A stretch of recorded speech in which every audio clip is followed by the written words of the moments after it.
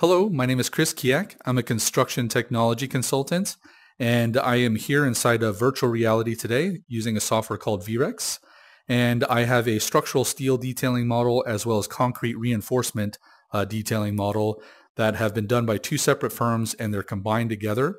And I'm just going to showcase the power of being immersed in virtual reality to look for constructability issues and coordination issues between trades. And so let's go ahead and dive into this. The first thing that I sort of saw here was that this is a pretty small depth column, and I can see these really large anchor rods coming up. So I'm going to just come in here and I'm going to hide these objects just to take a deeper look underneath. And you can see that in the base plate, and it looks like that stiffener plate that was inside of the column, there's some oversized holes to deal with the tolerance of the placement of the anchor rod. And this coming up, as far as it is, it might be a little bit bent a little bit out in the field or slanted a tiny bit, especially how high it's coming up out of the footing. And so when I look at this, there's really not a lot of room. What's amazing about VR is you can actually see where your hands would go, and you can get a true feel for scale. And, trying to get that nut on there and just kind of finger tighten that down, there's really not a lot of ability to actually get a wrench probably in there to tighten that, unless I can have something come in from the top side.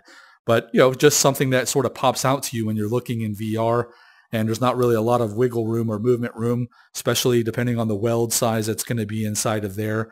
So these are just some things that you can really see easily when you're working in VR. Now, from a trade coordination point of view, let's actually undo and bring that plate back. When I actually come down here and I look at the base plate condition, it looks like there's some vertical plates that are going down into the concrete that are attached to the bottom of this base plate.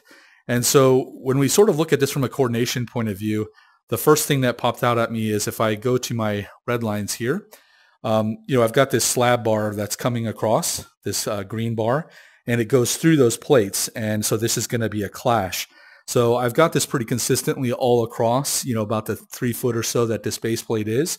So I would just need to ask the structural engineer, hey, what am I supposed to do with this? Do I just weld these hooks to here, or do we need an alternative sort of reinforcement detail for basically where the slab comes around this base plate?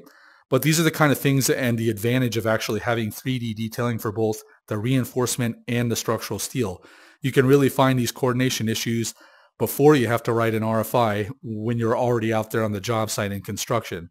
So seeing the two trades together, we can clearly see the issue.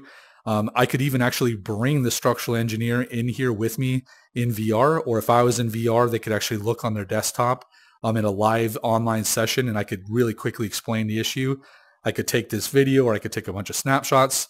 So let's actually showcase that. If I just wanted to quickly get a snapshot of this condition or issue, I could just take a snapshot of that, add that to an email. And what's great about VR is I can get in really from any sort of perspective.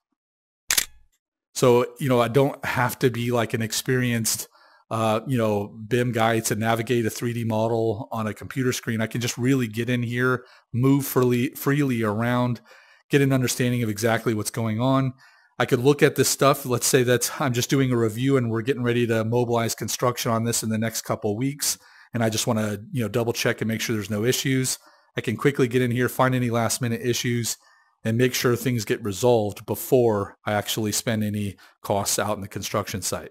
So just wanted to quickly showcase the power of one 3D detailing for both steel and concrete, and bringing them together and being able to find potential conflicts and issues, but then also the added value of working in virtual reality to get immersed and quickly see these issues from a life-size scale.